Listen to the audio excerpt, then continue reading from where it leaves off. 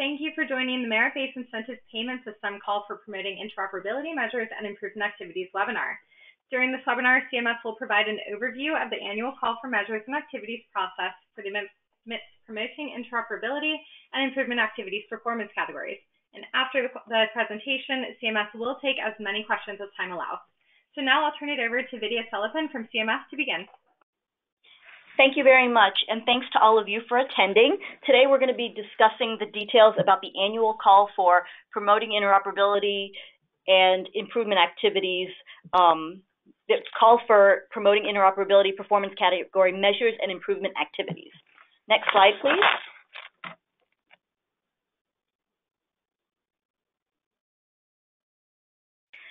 Before we begin, I just wanted to point out through this disclaimer that the information provided in this webinar is intended to be just a general summary. It's not intended to take the place of either the written law or regulations. So we encourage listeners and readers to review the specific statutes, regulations, and other interpretive materials for a full and accurate statement of their contents. Next slide, please. In today's presentation, we're going to provide a quick overview of the Quality Payment Program, a quick overview of the Merit-Based Incentive Payment System, or MIPS, an overview of two of the MIPS performance categories, promoting interoperability and improvement activities. We're going to discuss the call for promoting interoperability measures and improvement activities, which began on February 1st. And then we're going to provide a couple of slides with resources and an appendix with information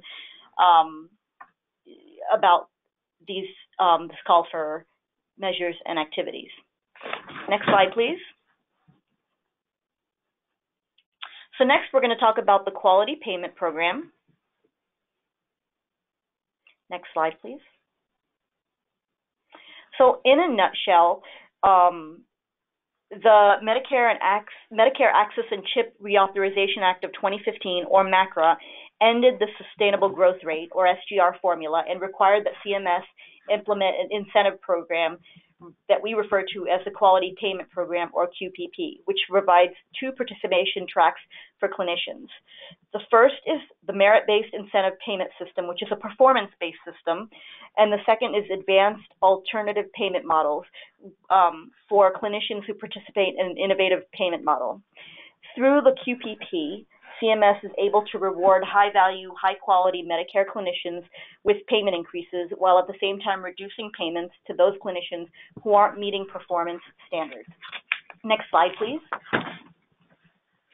Next, we're going to quickly go over the Merit-Based Incentive Payment System, or MIPS. So MIPS is comprised of four performance categories: quality, promoting interoperability, cost, and improvement activities. The points from each performance category are added together to give you a MIPS final score. Within each performance category allows clinicians the flexibility to choose the measures and activities that are most meaningful to their practice. The MIPS final score is compared to the MIPS performance threshold to determine if you receive a positive, negative, or neutral payment adjustment. Next slide, please. Next, we're going to talk a little bit about the call for promoting interoperability performance category measures and improvement activities. Next slide, please.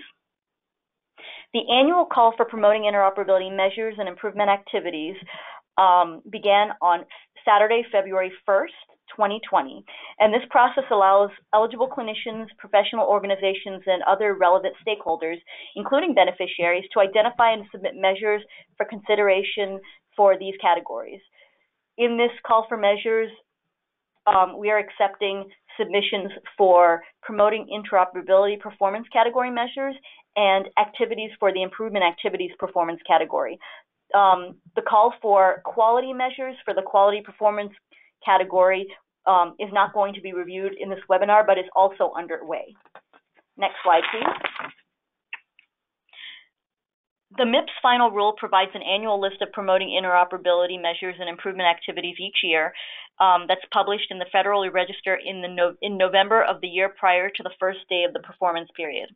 So the final promoting interoperability measure specification and improvement activities will be available on the Quality Payment Program Resource Library, and the address for that is qpp.cms.gov.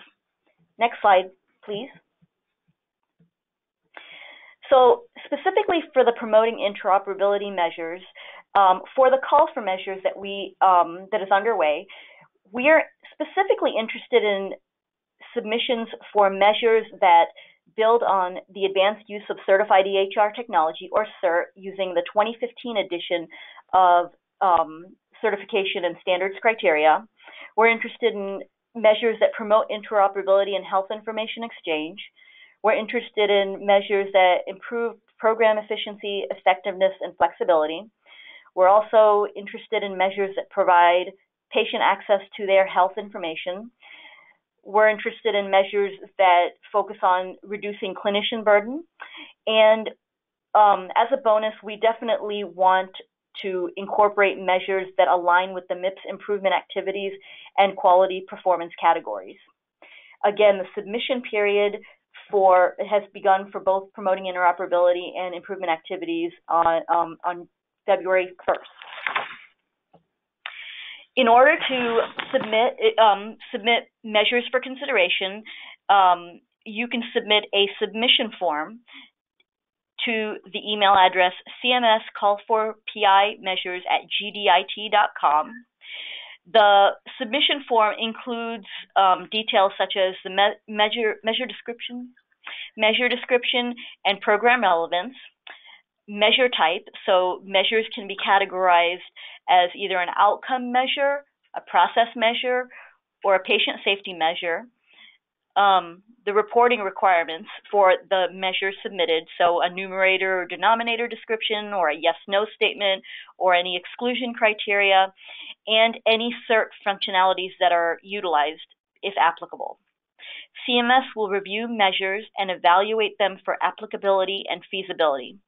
Promoting interoperability performance category measure specifications for current and previous years are available on the Quality Payment Program Resource Library at qpp.cms.gov/about/resource-library. Next slide, please. And here is just a screenshot of the information that's available on the submission form. Again, the submission period started February 1st and goes through July 1st, 2020 for measures for the 2022 performance year. Next slide, please. And next, I'm going to turn it over to Angela McLennan to discuss the call for improvement activities. Thank you, Vidya. Good afternoon, everyone. Thanks so much for taking time out of your day to join us to learn about the call for improvement activities. I'm Angela McLennan, the CMS lead for improvement activities, and I'm going to give you some information about that. Right here, we have a list of our criteria that we use when we're considering improvement activities for inclusion in the program. Examples, I won't read them all out for you because I do believe you'll be getting copies of the slides, but examples of the criteria that we use to evaluate include feasibility, evidence that supports the activity has a high probability of contributing to improved beneficiary health outcomes. Also, we look for submissions that include a public health emergency as determined by the secretary. And we also look for activities that we are able to validate.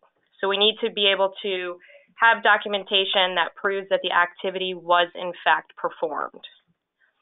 It's also very important to note that we at CMS look for activities that are higher than the standard of care. By this we mean that we are not looking for activities that represent commonly accepted guidelines. So what does this mean exactly? For example, a proposal to implement a hand washing improvement activity wouldn't be accepted because CMS expects that clinicians would be practicing proper hand washing techniques within their practice settings. or a proposal to implement an IA that would give clinicians credit for installing antivirus software on their computers would not be accepted, because the CMS expectation is that practices would be taking the proper precautions to safeguard patients' personally identifiable information. Instead, we are looking for improvement activities that go above standard of care and truly drive practice improvement. Next slide, please. Okay, here on slide 15, we're going to get into a little bit more about how exactly do I submit an improvement activity for consideration. I'm sure that's probably what you're asking yourself at this point. As Vidya has mentioned, the submission period is now open and will run through July 1st of 2020. When you're getting ready to craft your proposal, we first suggest that submitters familiarize themselves with our current inventory. That way you can ensure that proposals don't duplicate existing improvement activities.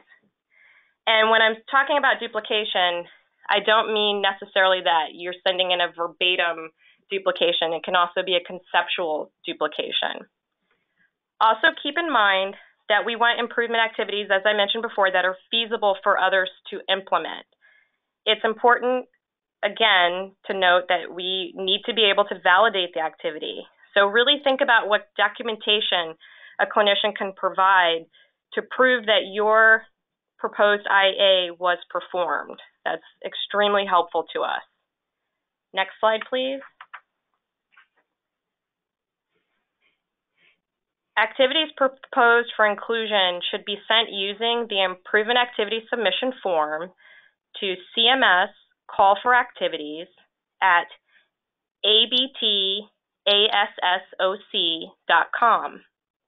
We will take a look at the form in just a moment so that you can get an idea of what's included there and what we're looking for. Once you submit your form, all communication regarding your proposal, including any follow-up questions we may have, and determinations will come from the CMS Call for Activities email address. Slide 17, please. Some important dates here for you to note. All proposals submitted by July 1st, 2020 will be considered for inclusion in the Quality Payment Program Year 6, which will begin January 1st, 2022. Any proposals submitted after July 1st, 2020 will be considered for inclusion in future years. Slide 18. Now here is that form I mentioned, the Improvement Activities Submission Form. Please pay attention to the directions and note that all fields must be filled in for consideration. Provide as much information and documentation as possible. Please be clear about what the activity entails and what will be required. It's really difficult for us to evaluate proposals that are missing information and leave us guessing the submitter's intent. Also, if you intend to propose a program as an activity, please note that only existing programs will be considered. We will not approve proposals for programs that will be implemented at a future date. We do understand that sometimes circumstances can change, and there are situations that may cause a program launch to be delayed. But we also must recognize the frustration eligible clinicians feel when they want to select an activity, only to find that the program in question is not up and running yet. So please be sure that anything that you propose is something that is currently implemented. Next slide, please.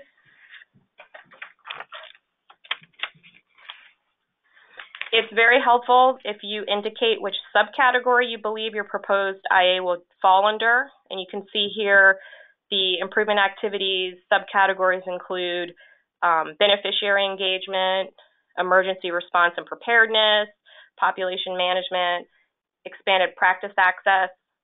You can also provide as much supporting validation documentation as necessary to help us determine if your IA would be feasible to implement. Next slide, please. Also, we would like to have you explain your rationale for level of effort required for your proposed IA. This helps us to assess the proper weight for your activity. So it would help us to determine whether the activity should be a medium-weighted activity or a high-weighted activity. And for those of you who don't know, the medium-weighted activities, depending on your status, are worth 10 points, and the high-weighted are worth 20 points. So that's why level of effort is important to note. Next slide, please.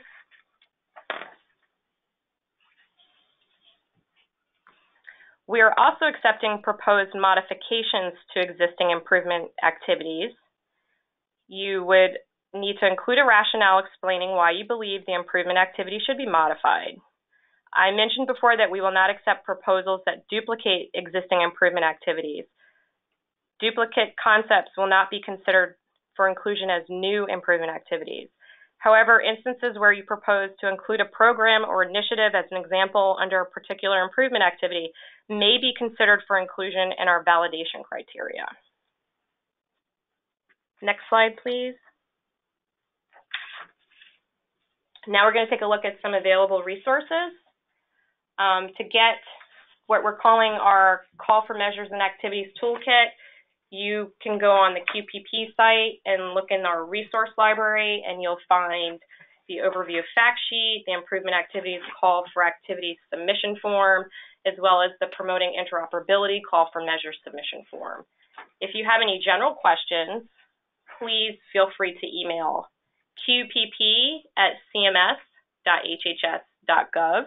This is directly contacting our Quality Payment Program Service Center, or you can call 1-866-288-8292.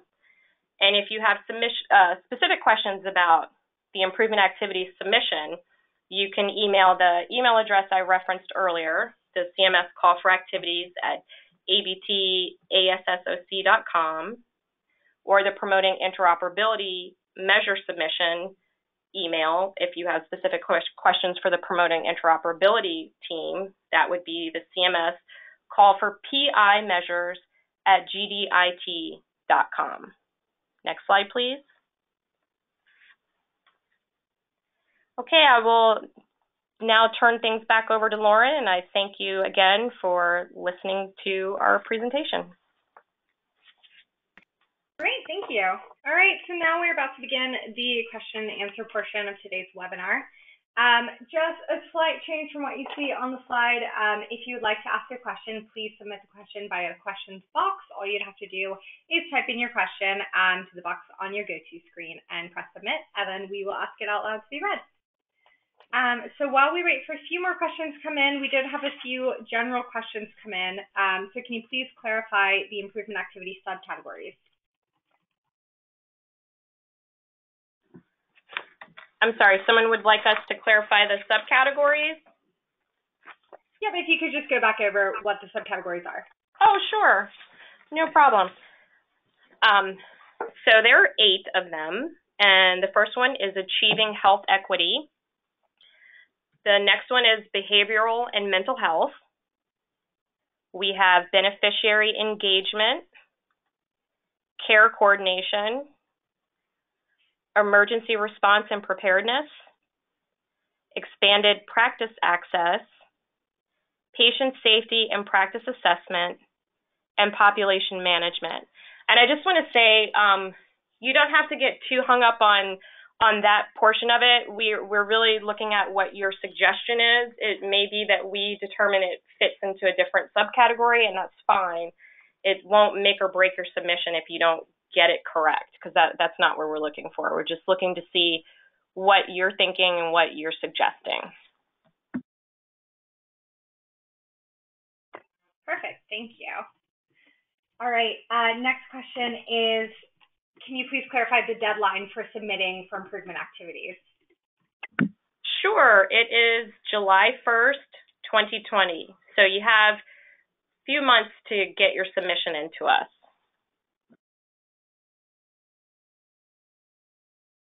Great, thank you. All right, your next question asks, how do they determine who the stewards are of various improvement activities? How would they learn what organization submitted an improvement activity or not? We currently don't publish that information.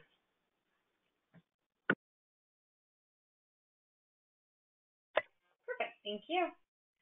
All right, next is a bit of general information. Have basically participants always been able to submit for IA and PI activities each year, or is that something new for this year? We started it for improvement activities after the first year of the program. The improvement activities was new with the implementation of the merit-based incentive payment system. So to get the program off the ground, we did a call internally, and then we did a public call. So anyone can submit, and I just want to reiterate that it's not required for improvement activity credit. It's totally voluntary if you would like to submit.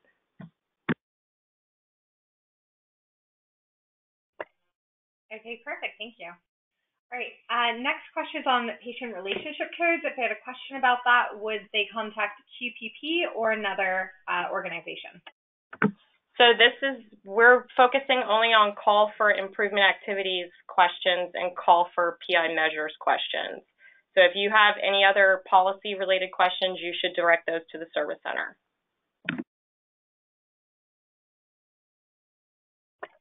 Perfect. Thank you. All right. Next question asks, if we wanted to work with an organization that designed an improvement activity, although CMS cannot publish information, are they able to direct to any other avenues that participants may take?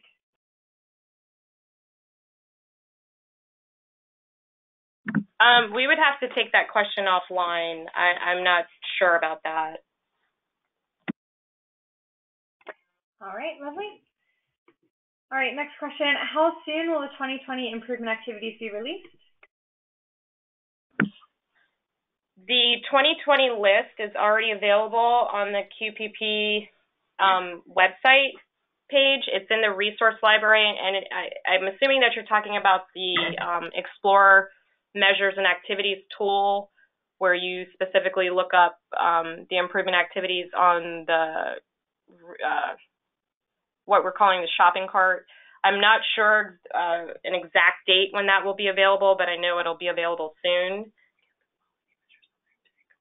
But the resource page is where you can look for the inventory for now, because it is there.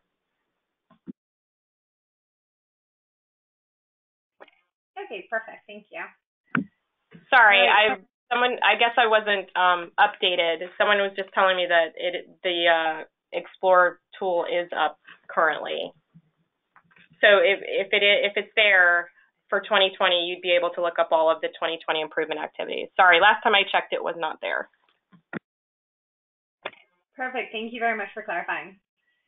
All right, next question asks, when would an organization be notified if their improvement activity was accepted? You would be notified this summer, sometime either late this summer or early fall, as to the status of your submission. Okay, great. Thank you. As a reminder to everybody on the line, this Q&A will only focus on the annual call for promoting interoperability measures and improvement activities. If you have questions concerning general MIPS or QPP, please contact the QPP Service Center. We will wait a few more minutes for more questions to come in. Again, if you do have any questions on the call for PI measures or improvement activities, please just submit your questions via the chat box on your screen, and we will read it out loud.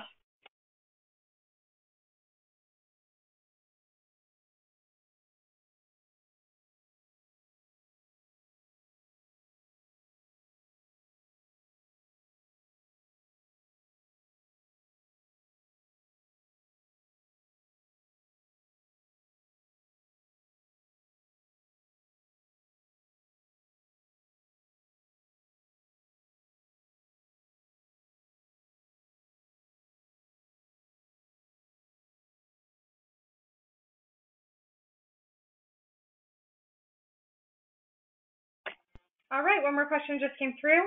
If they submit measures or improvement activities and they are selected, can you please clarify which reporting year they will be selected for? Sure, they would be available for reporting year 2022. And that's because we have to go through rulemaking to get them published.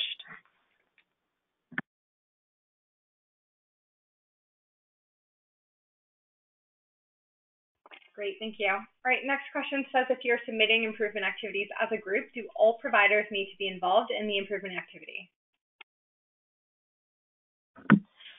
Do they need to be involved? I'm assuming you're talking about in performing the improvement activity. They certainly don't have to be involved in crafting the submission, but for the performance of the improvement activity, the threshold has increased to 50% of the clinicians need to be performing the activity, and they can do that for any continuous 90 days within the performance period.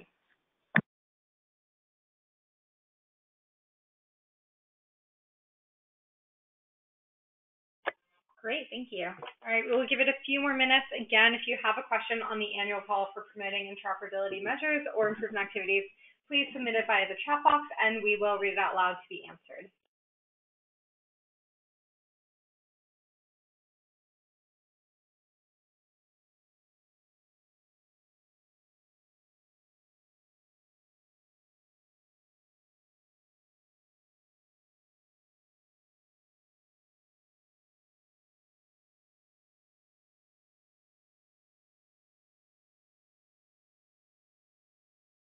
Okay, in the meantime, while we wait for more questions, could you please just clarify the emails again for submitting these improvement activities and promoting interoperability measures?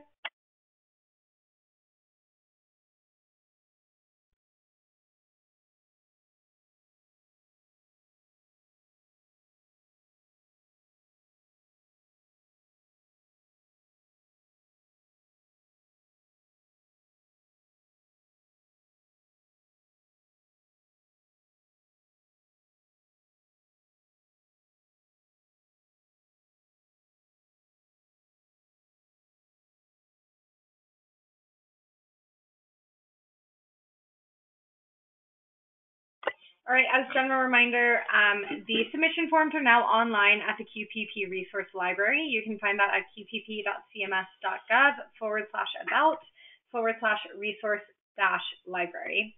The email addresses are on the submission forms there, and you can find there are two separate emails for both improvement activities and permitting interoperabilities. So please reference that.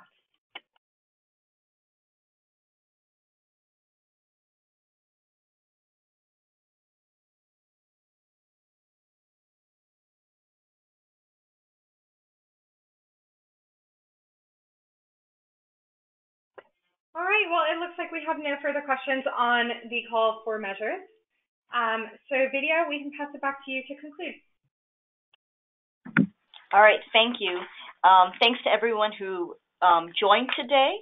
Again, at the call for measures and activities has begun and goes through July 1st, 2020 for the performance year 2022.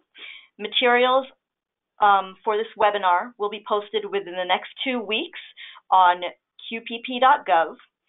And thank you again for joining.